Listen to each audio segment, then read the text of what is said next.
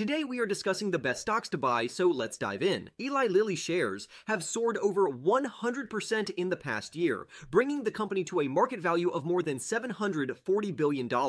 Investors are enthusiastic about the pharmaceutical company due to its dominance in the billion-dollar weight loss drug market. Lilly sells two weight loss drugs that together are bringing in billions of dollars in revenue, and demand for the products has even outpaced supply. If you have missed out on Lilly's substantial gains, do not worry. You can still seize other opportunities thanks to the biotech and pharma industry's endless flow of innovation and product launches. These may fuel immediate as well as long-term share price gains. Another stock that should be on your radar is Moderna, ticker symbol mRNA. Today it is known for its blockbuster coronavirus vaccine. That product, the company's one and only, helped the stock soar in earlier stages of the pandemic, but in more recent times prompted investors to worry about future growth as demand for vaccination dropped. The good news is Moderna may not be a one-product player for long. The company has a significant catalyst coming up, with the United States Food and Drug Administration set to decide on its RSV vaccine by May 12th.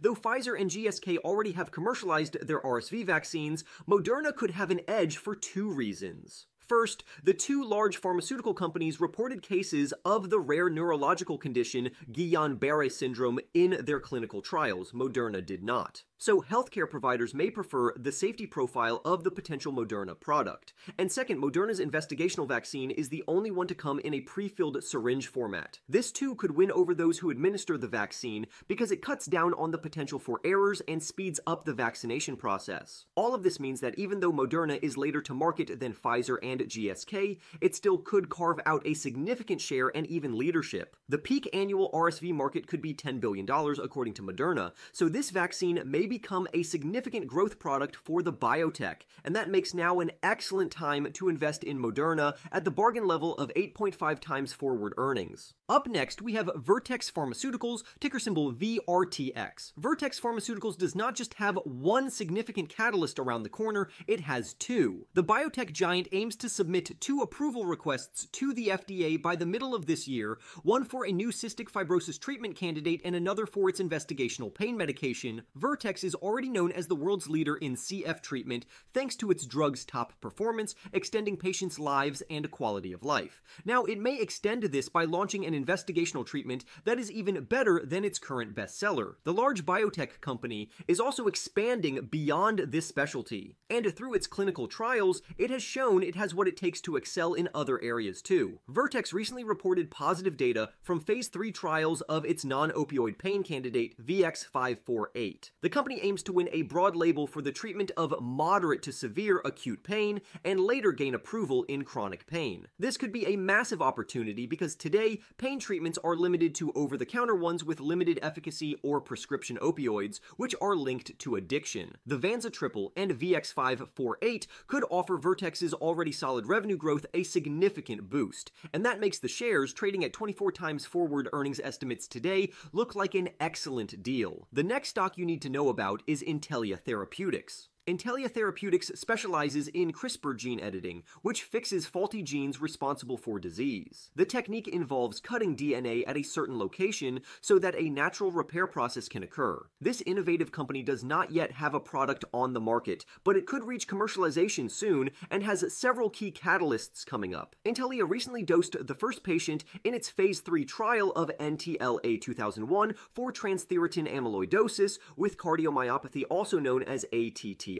Intellia aims to complete patient enrollment for this study, as well as the pivotal study of NTLA-2002 for hereditary angioedema within the coming 3 years. ATTR, caused by an accumulation of a misfolded protein, impacts various organs, while HAE is a condition that results in excessive and unpredictable swelling. This is an excellent time for Intellia to be nearing the regulatory finish line. Their peer CRISPR Therapeutics recently won approval for the world's first CRISPR-based treatment, showing regulators are open to giving the nod to this newish technology, so now could be the moment to invest in Intellia stock. Next, we have Gingko Bioworks, ticker symbol DNA. Gingko Bioworks is a cell engineering and biosecurity company that has game-changing potential across industries. Healthcare represents a particularly interesting opportunity, and the company is seeing growth in this area, with biopharma revenue soaring over 40% last year. The company's platform can help drug makers select the best molecules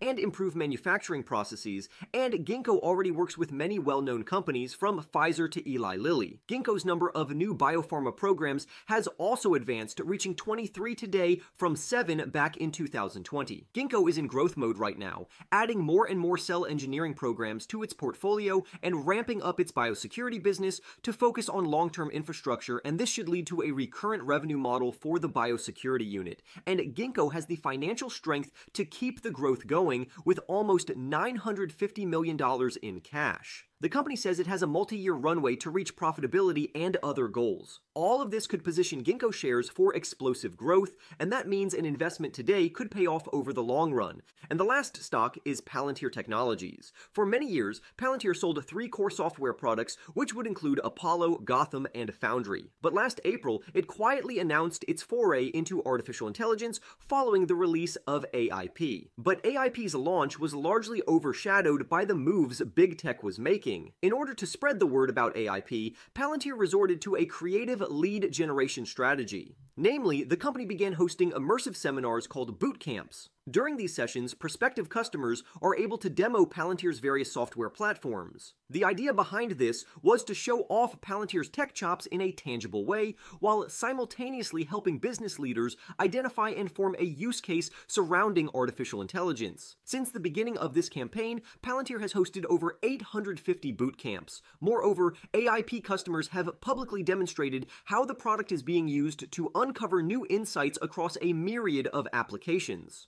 While AIP has only been commercially available for about a year, its initial success is encouraging. Palantir increased its customer count by 35% year over year in 2023 and is making progress in the private sector. During the fourth quarter alone, the company grew its United States commercial revenue operation by a sizzling 70%. Accelerating revenue is always nice to see. For Palantir, it is particularly meaningful because the company has gotten some pushback from Wall Street skeptics over the years, many of whom see the company as too reliant on lumpy government deals with the United States military and its Western allies. However, AIP is proving that Palantir has legitimate tech capabilities that are attracting customers from a whole host of industries outside of the public sector. Considering big tech's pulse within the overall AI landscape, Palantir is proving that it can compete with the biggest companies. I see 2024 as the first chapter in a long story in the AI narrative for the company. It is moving fast, and other behemoths in tech are eager to work with Palantir AIP. It is well positioned to continue generating robust revenue growth while maintaining a healthy profitability profile and a strong balance sheet. Palantir's valuation multiples expanded dramatically following its jaw-dropping fourth quarter earnings report in February. Since then, the stock has experienced some momentum and is only now starting to take a breather. Furthermore, it is not just revenue growth that is impressive for Palantir.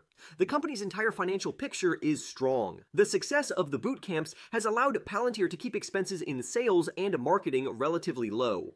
As such, the company is consistently profitable, unlike many of its competitors. In 2023, Palantir expanded its operating margin by 6%. This dropped right to the bottom line, as the company generated $730 million of free cash flow in 2023.